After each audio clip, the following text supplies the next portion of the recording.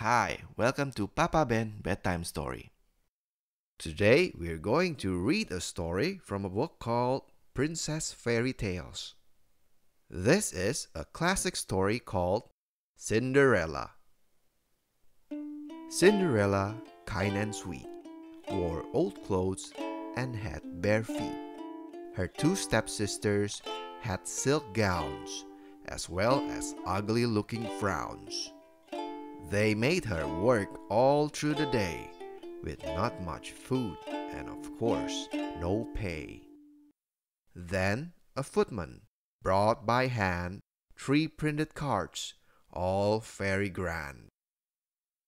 To the ball the uglies were invited.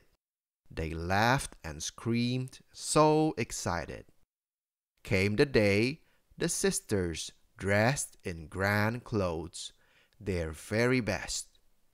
Cinderella sat alone to cry, then heard a voice, saw something fly. It was her fairy godmother who said, "You'll go to the ball, not stay here in bed." She waved her wand, a flash of light. Cinderella's dress was new and bright. Cinderella set off in her new frock. She promised to be back by 12 o'clock.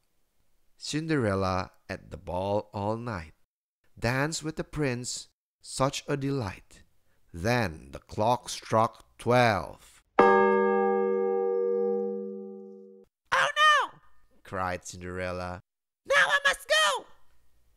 Out she ran and lost one shoe. In her old clothes home she flew. Next day the prince said, "Now who is the girl who wore this shoe?" Every girl, short, fat, thin, tall, tried on the shoe. It was too small. An ugly sister did just manage to push in a toe, causing great damage. When Cinderella tried on the little shoe, of course it fit her right and true.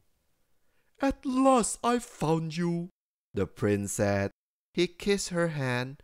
"Now let us wed." Cinderella laughed and said, "Yes, please." She gave his hand a little squeeze. At the wedding, song and laughter, and they lived happily ever after. The end.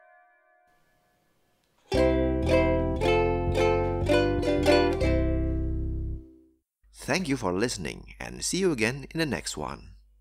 Bye.